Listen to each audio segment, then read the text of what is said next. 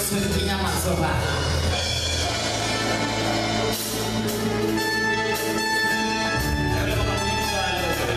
We thank God for His word.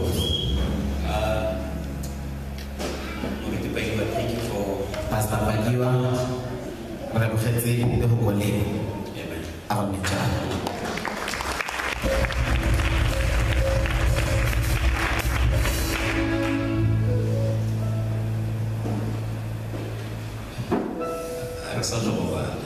We have just read from God's word.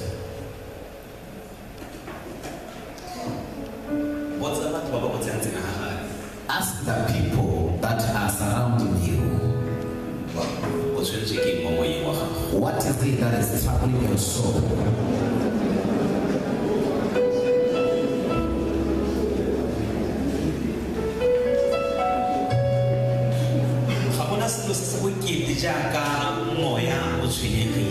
There is nothing more hard than a troubled soul. No matter how that individual is well fed, even if they sleep in a good room, no matter how prestigiously they are dressed, even that if that person is manful, when their soul is weary, when they are burdened inside, it is painful. Ask the neighbor again, what is it that is troubling your soul?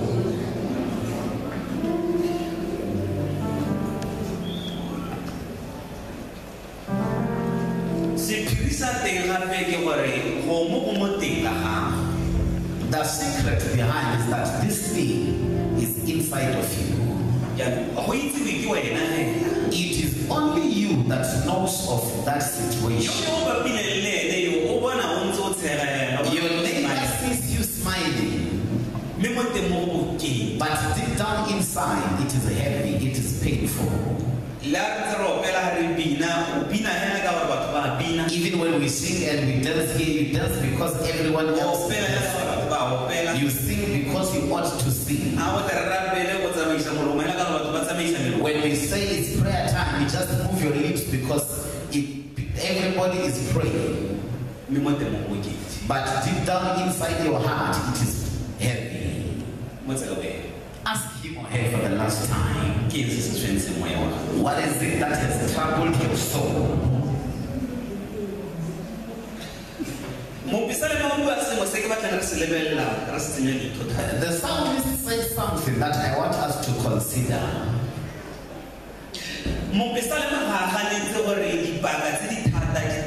The psalmist does not deny that there are indeed hard times, as people sometimes contradict itself.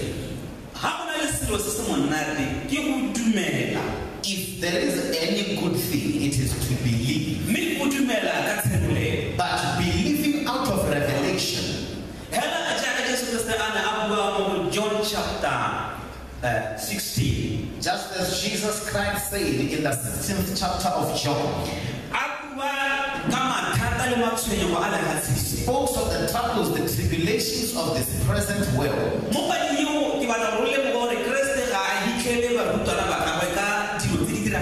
I want you to realize that Jesus Christ does not hide it from his disciples. What is happening in our current world? He had long told them in the beginning that these are the things you expect. You will surely go under. These are the disappointments that you will undergo. But take heart, for I have overcome. Now, the psalmist here presents a case before us. He does not hide anything. He starts by informing us first that there is a refuge. There is a place of refuge where people can run to.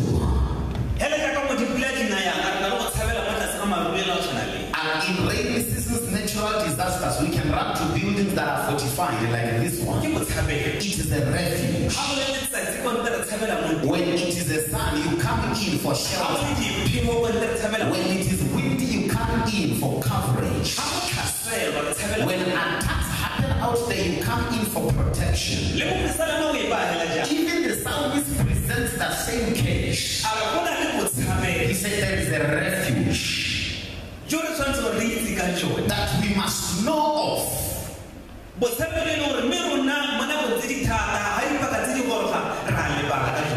refuge that we tend to forget in hard times.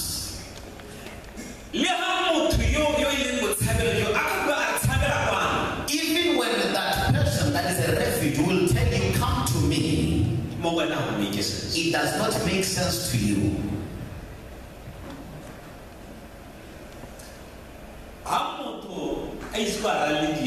When an individual has not yet underwent situation, a message like this one is not for them. They cannot fully grasp it. It does not make sense to that individual. The psalmist says there is a refuge. There is a place we can run to. It means when these things continue to happen, there is a place we can run to. While there is still breath in your nostrils, there is a place you can run to.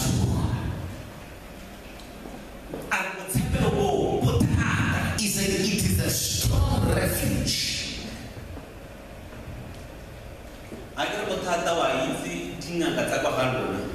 When I say it is strong, you know of the witch doctors from your family. All those people that are into us ancestral worship. The way people say they are strong. I remember very well when we were growing up, there was this certain yard. There were moroja trees there. We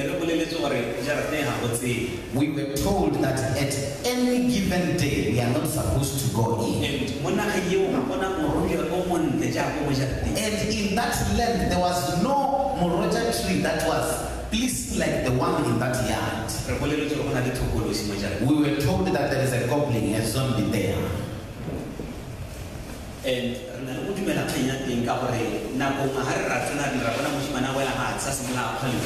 And we believed it because at one point when we tried to go into that yard, we saw a boy fell down and began to foam at the mouth.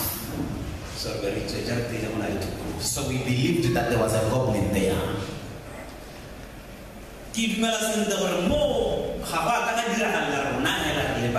I believe that it did not just happen to us as kids. Even in today's era, it is still happening. There are things that are troubling our souls. There are things that we do not know where to go to for help. But there is a refuge. There are issues that have burdened our souls. That when you take time to think or to ponder upon these things, you feel it is better to end your life.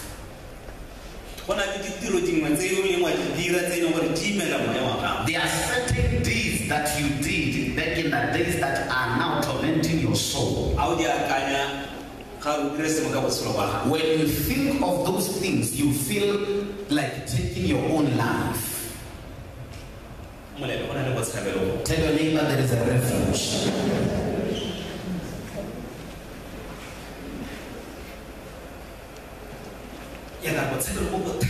Now it says it is a strong tower, a strong refuge. All those witch doctors, those goblins, whatsoever it may be, when it says it is a strong tower, it means this thing will try and hit this thing, but they will not prevail.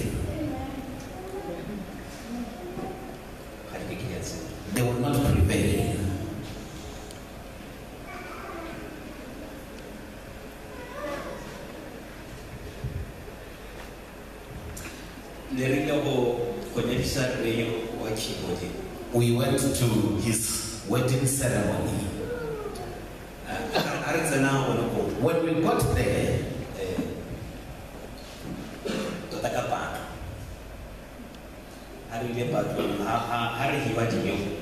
when we went there, they gave us food.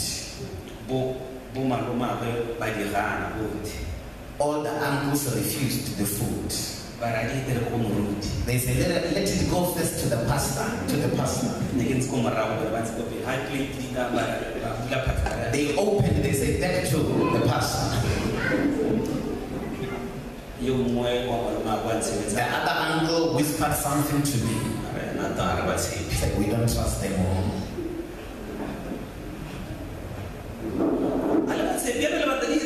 You don't trust them, now you want them to come to me. It's a serious matter. It means there is something battling this man's mind. Something that is telling him that prophet has seen a refuge. Something that is telling him even if he eats this food, he will stand strong. My father, I took that place. They took the plate. They looked at me first. When I dipped my hand to eat, they looked at me all the more. And they began to eat because I ate. When an individual has found a refuge, when things happen, say a refuge.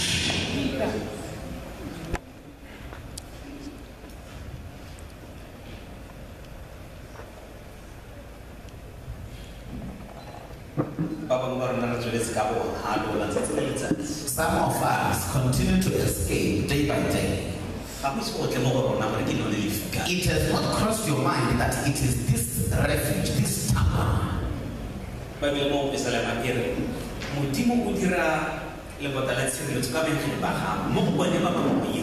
the book of Psalms, the Bible says God has made a wall of protection by his angels around them that fear him. Around those that fear him. There is a wall. They are in the midst of this tower, of this refuge. Even when food is set before you, ask your neighbor.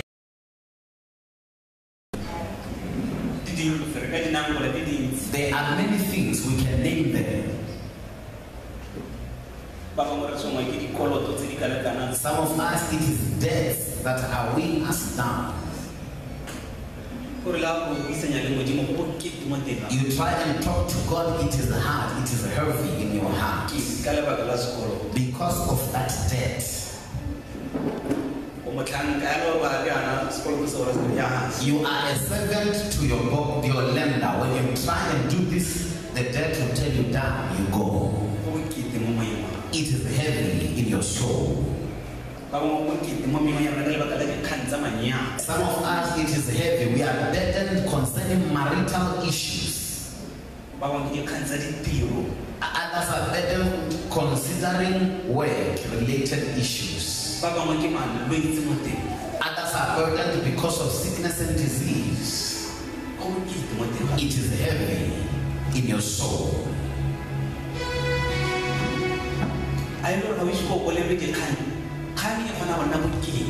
If you have never received bad news, news can be heavy. They can weigh down. The word that is spoken to you, it can subdue your soul. Ask your neighbor again. What is it that is suppressing your soul? When an individual's soul is afflicted, that individual cannot communicate to God. They cannot. It is the situation that is talking.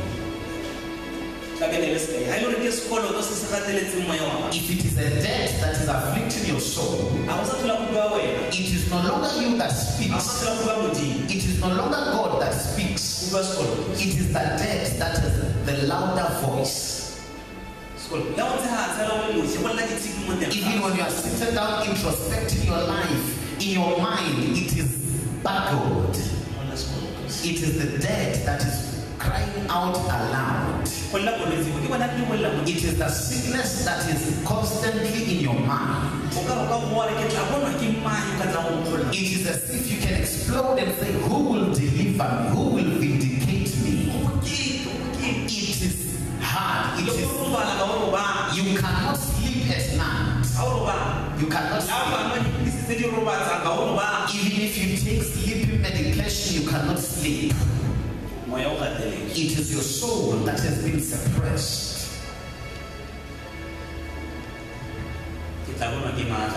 Who will vindicate me?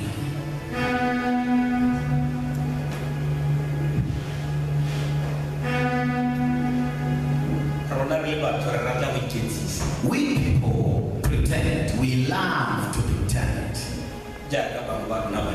Like some of us here in this gathering. We pretend.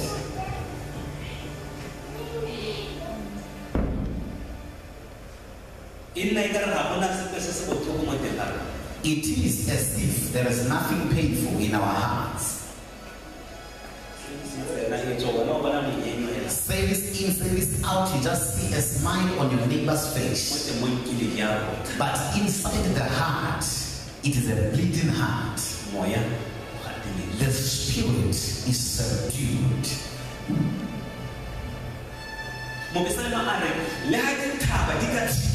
The psalmist says, even if the mountains would shake, he talks of big situations. When they have come, the refuge still remains the same.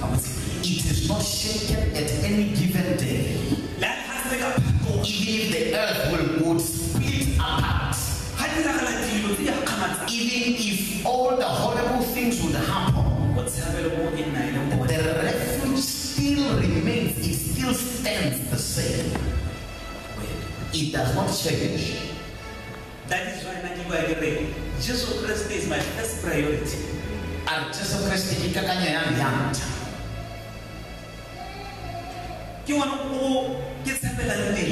that's my place of refuge. Before I can run to Tsebe, before I can run to my wife, there is a place I must run to.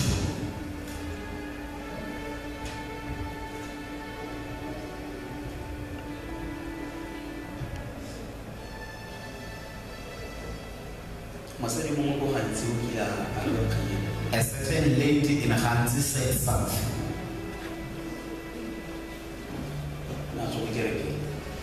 From church, as she was driving, a car began to smoke when she was driving, and it stopped on its own accord. The doors locked themselves, and it began to smoke. The first thing that she said, the Mothusi.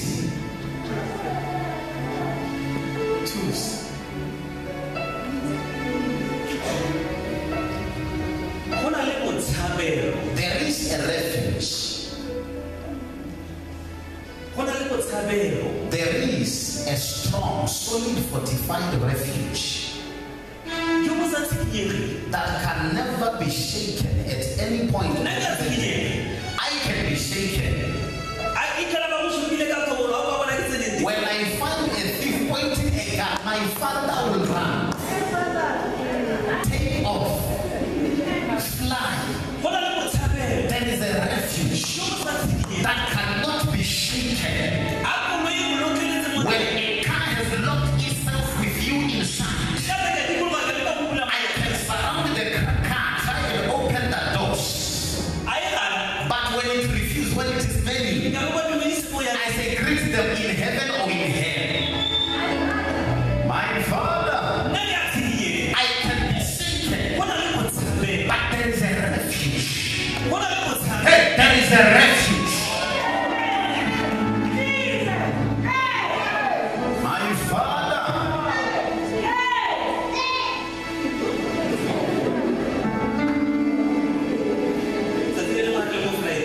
At one point we were flying in the aeroplane.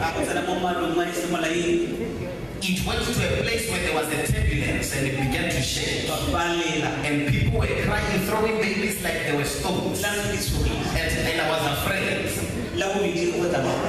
And this thought came through my mind. Say, why are you afraid? You are on air. If it goes down, you are gone. Why are you afraid? When you are in the air, you are in the hands of God.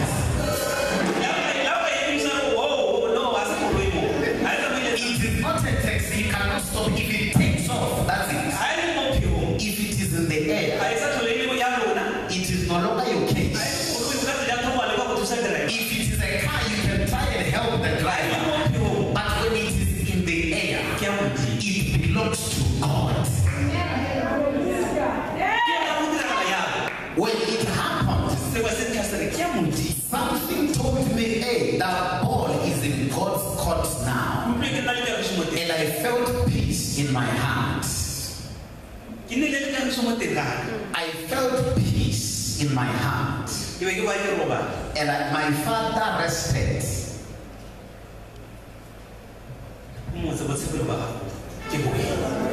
Ask your neighbor, what is your refuge?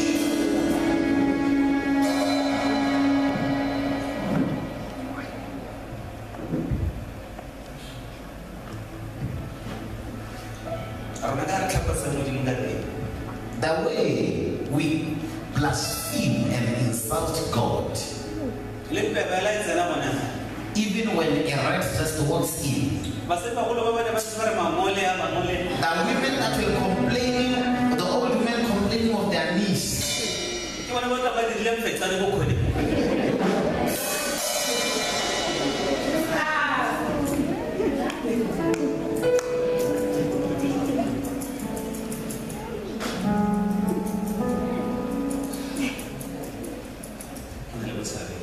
there is a refuge.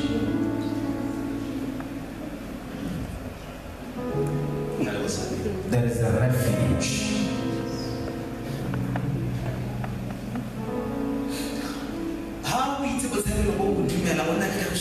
When you know this refuge and you believe it, you have peace in your heart. You are overjoyed in your heart. You become peaceful. You become joyful.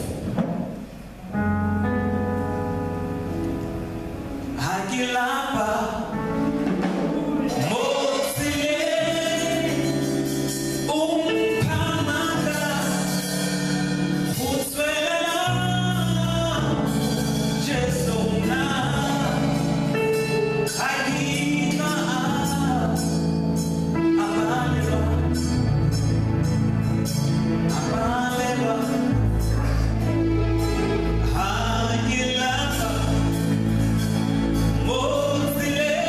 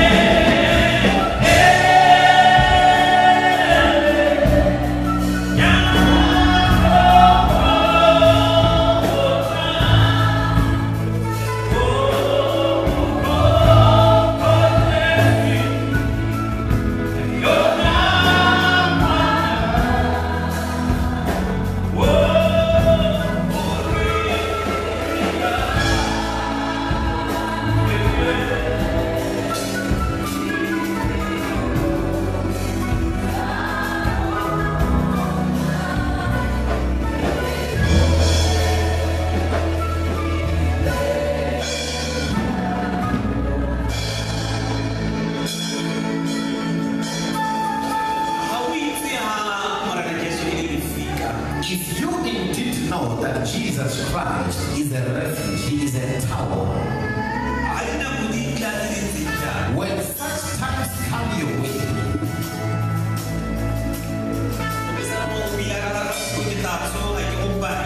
but the psalmist says, I will arise at midnight hour and give you praise, O God. When such times knock at your door, it is to tell this tower of refuge how good and strong it is. Tell that tower, you are my refuge. You are a strong tower of refuge. No matter if the earth can split in two, no matter the mountains shaking, no matter the prevailing intimidating pain in my hands, you still remain my tower of protection. If you would say something good to this tower will do something in your life.